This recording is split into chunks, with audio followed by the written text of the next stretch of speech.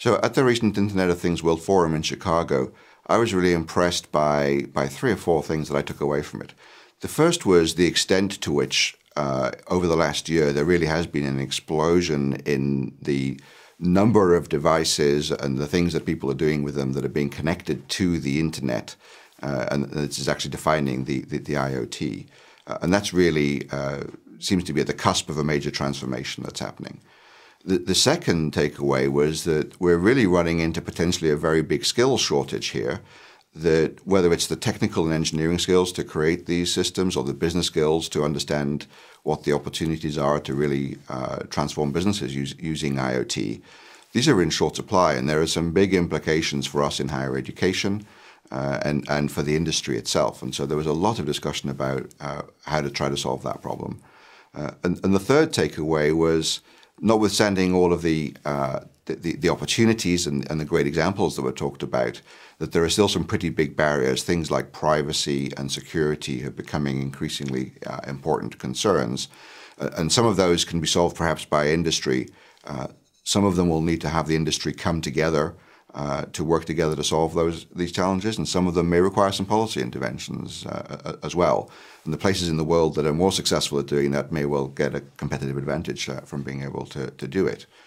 So, why is this so compelling? Why, what's the motivation to do this? Well, the kind of benefits that were illustrated are quite significant. Whether we're talking about smart cities using connected devices and Internet of Things to improve the delivery of services, or smart mines that can be much safer and more productive places than traditional heavy industry might have been.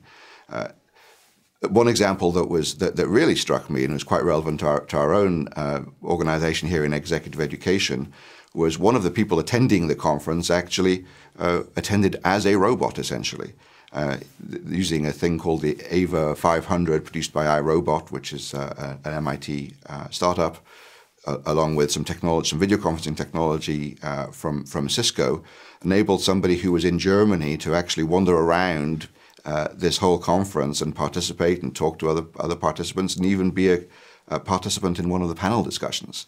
And it really struck me that we need to, here at MIT Sloan Executive Education, make sure that we understand what the implications for how we can deliver and how we need to deliver our learning using these kinds of technologies. And indeed, we're doing a lot of work like that. Also very important for us to think about what are the implications for the content of our programs. What is it about this whole new world of business and Internet of Things the executives who attend our program really need to understand and be able to grapple with to enable their businesses to succeed.